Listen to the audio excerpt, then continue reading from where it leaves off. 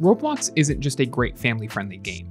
It's an entire development platform, allowing for players to learn how to code and share their own games within a safe environment. If your kid is looking to delve into the world of Roblox Let's Plays, it can be a really fulfilling creative experience. Here's how to record Roblox on macOS and iOS.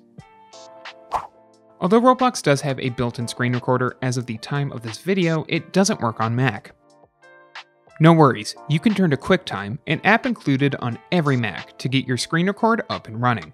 Before you start playing, hold Shift and Command on your keyboard and tap the 5 key to open your screen recording tools.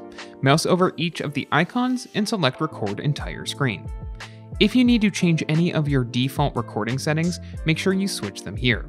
To record a moment, use Command and Tab to get to the Tools menu, then click on Record and head back into your game.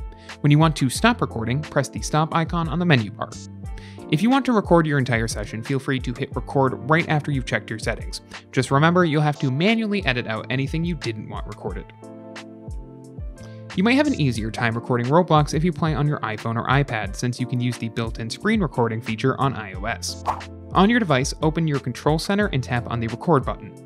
This initiates a pre-recording countdown, so you have some time to launch the game. You can also hold the button to reveal more options and turn on your mic to record game commentaries and explanations. Just tap Start Recording when you're ready. When you're done, just open up Control Center and tap on the Record button to stop recording. The clip will be saved to your camera roll and can be trimmed from there. If you like this guide, make sure you subscribe for all sorts of videos covering Roblox and other technology. And don't forget to check out one of these videos we think you might enjoy.